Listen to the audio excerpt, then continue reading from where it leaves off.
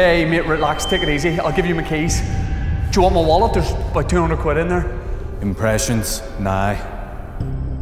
I don't know who you think I am, mate, but I'm not. Musical impressions. Do some, or I'm gonna blow your brains out. Who do you want? You pick.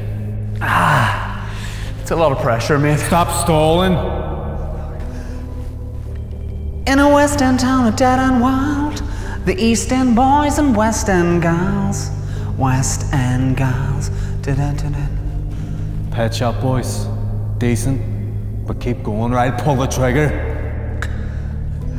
Let's dance. Put on your red shoes and dance the blues. Bowie. David Bowie. That's not bad. But I want to hear more. Please let me go, mate. I have a family. And I have a gun and an unquenchable thirst for musical impressions. Goodbye, my lover. Goodbye, my friend. You have been the one. You have been the one for me. Whilst that is a passable blunt, it's an awful lot like the Pet Shop Boys. You better not be recycling impressions. Mate, whoa. I can do you a Mick Jagger.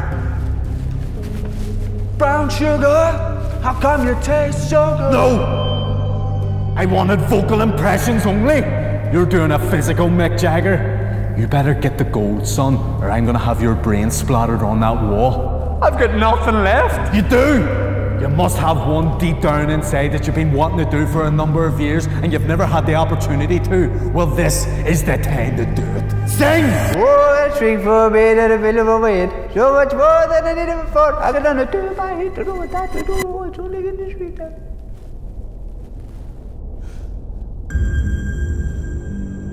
Was he real? I don't know. But one thing I learned that day was practice your Paul Nutini impression.